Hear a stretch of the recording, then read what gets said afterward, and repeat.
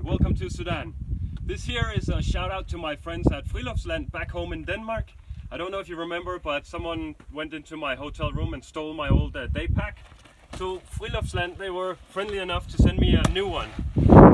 This is a great day pack, but on top of that they also sent me some equipment. They sent me some padlocks.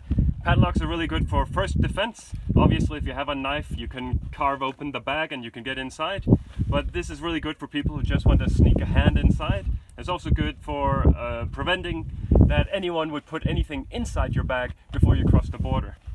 On top of that I got some plastic pouches.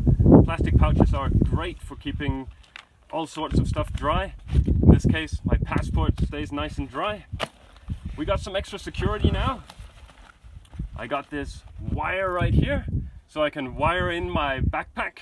I can wire it into a bed or something strong and durable, maybe a heater, something like that. And I also got some new rope. I use the rope for all sorts of stuff. The most common things that I use the rope for would be putting up my hammock, getting a good night's rest, or when I have been washing my clothes and I need to dry it. So that's been absolutely fabulous. Thank you so much to Friluftsland. We are in an area of Sudan right now called Meroë. Meroë has a lot of pyramids. Actually in Sudan, in a small area of Sudan, you have more pyramids than you do in all of Egypt altogether. These pyramids here, they are roughly 2,500 years old. Some of them are older than that even. So I guess that's all I have to say for now. Take good care of yourselves. See you another time.